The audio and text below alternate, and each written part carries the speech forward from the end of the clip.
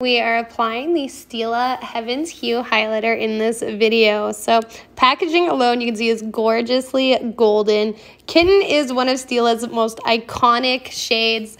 I honestly love to use this all over my face. So I apply it on both my cheekbones. Here's how it is with a finger, which I feel like this differs to most powder highlighters. A lot of times it'll emphasize the look of it if you do it with your finger, whereas with this one, I feel like actually works better with a sponge or brush. So we're gonna take a look at the difference here.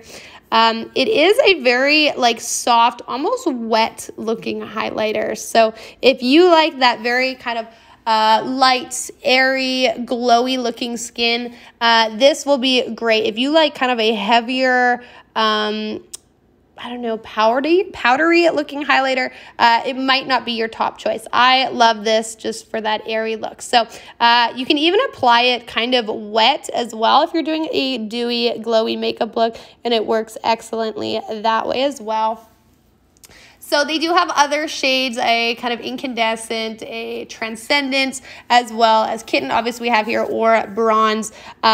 Kitten is just iconic for its eyeshadow shade. It's kind of a light champagne, almost a little bit of a pinky glow to it. I feel like it works well on pretty much everybody. So I'll do it on the tip of my nose, lips as well. I basically want to drench my face in this. I do think this one is great because it's just really hard to overdo it with this highlighter. Definitely recommend it.